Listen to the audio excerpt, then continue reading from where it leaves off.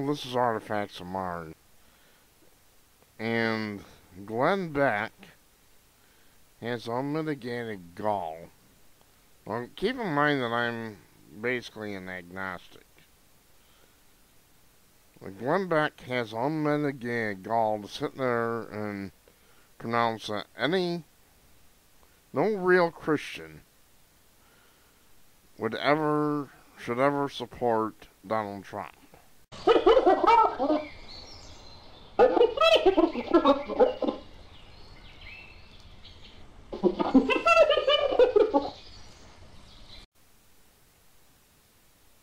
Now that's very interesting. Mr. Beck, sir. Mr. Beck, you liberal piece of liberalism. How do you define a real Christian? I mean, every church I've gone to said, we're the real Christians, everybody else is going to hell.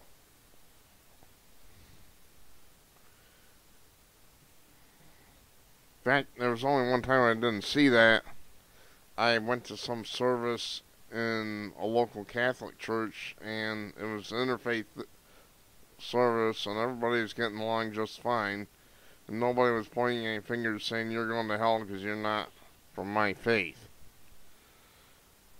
I have a few things to say about hell. Actually, the Bible talks about Satan living inside the earth, which is very curious. I don't want to go there. There's certain... anyway... Beck says, no Christian, no real Christian. I don't mean a judgmental Christian. I mean someone who's living their faith. No real Christian says, I want that guy is for me, he said during the broadcast of his radio show. Nobody. That is bullshit. Beck also argued that America is moving away from its Christian underpinnings, causing myriad moral and social problems nationwide. Well, yeah. I have to agree with him there. I absolutely don't know what else to do. He said, we have to be a people of principles. We are a Christian nation. Are we really? Beck asked. Then why are we in so much trouble? Why do we have the same kind of problems that non-Christian nations do with pornography and drugs and everything else? We should be setting an example if we are actually living our Christian faith. Problem is that we all say we're living a Christian faith. We're not living our Christian faith. Beck additionally vowed he would challenge any religion or denomination he believes is ignoring its own guiding principles. I'll take on Jews, I'll take on the Lutherans, I'll take on the Catholics, and I'll take on the Mormons, he said. I'll take them all on. You're damn right. Where are you? You're not living your principles.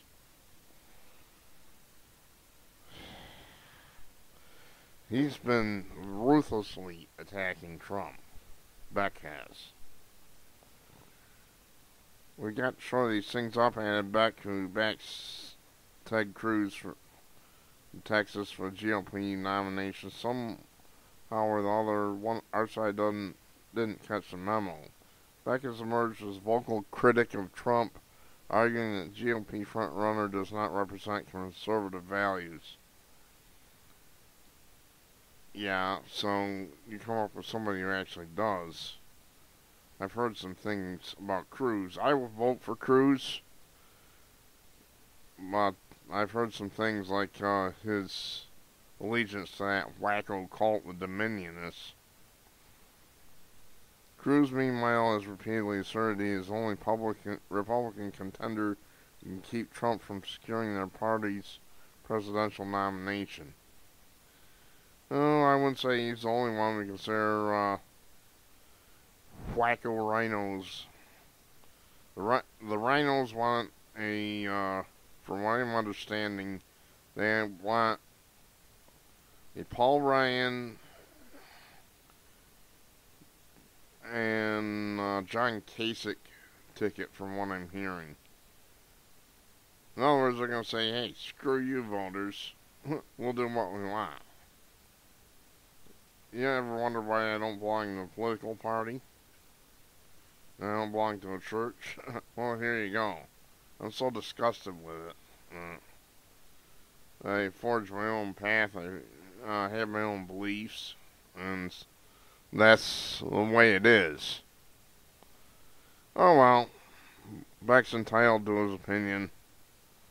This is in the realm of free speech, so what can you say? I can.